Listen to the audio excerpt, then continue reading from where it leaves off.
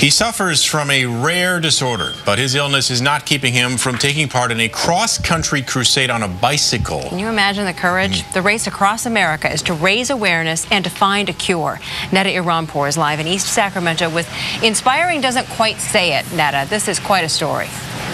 It sure is, Salmon Palace. Now, to hear no treatment, no cure has to be the most frightening words to hear from a doctor. Well, Sean and Kyle are suffering from Friedrich's Ataxia. It's life-threatening, debilitating, and incurable. But these two cyclists you see here, along with a couple other of their friends, are about to start a race that's sure to make the nation hear their cry for a cure.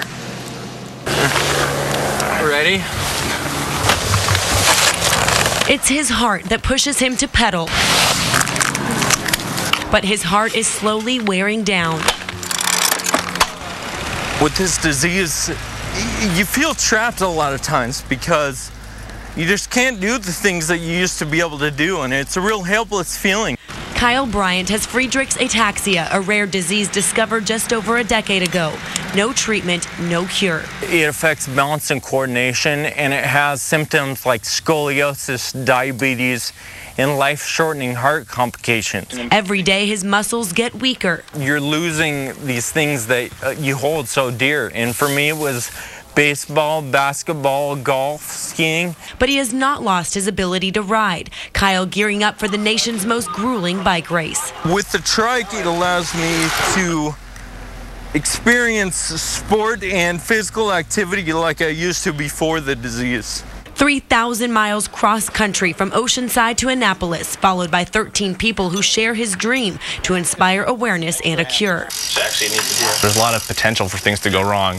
I'm really mostly worried about flat tires, broken chains, and broken spokes. Friends, family, even strangers pack up for this 9-day journey, hoping the 5,000 others in the U.S. with this disease know that they are not alone. They go, hey, my son or daughter was just diagnosed 6 months ago. And what you're doing brings us hope. That's what I'll be thinking about on the road. I'm constantly amazed at the way he's taken this whole issue. You know, I'm not sure that I could do what he does. So he's really my hero.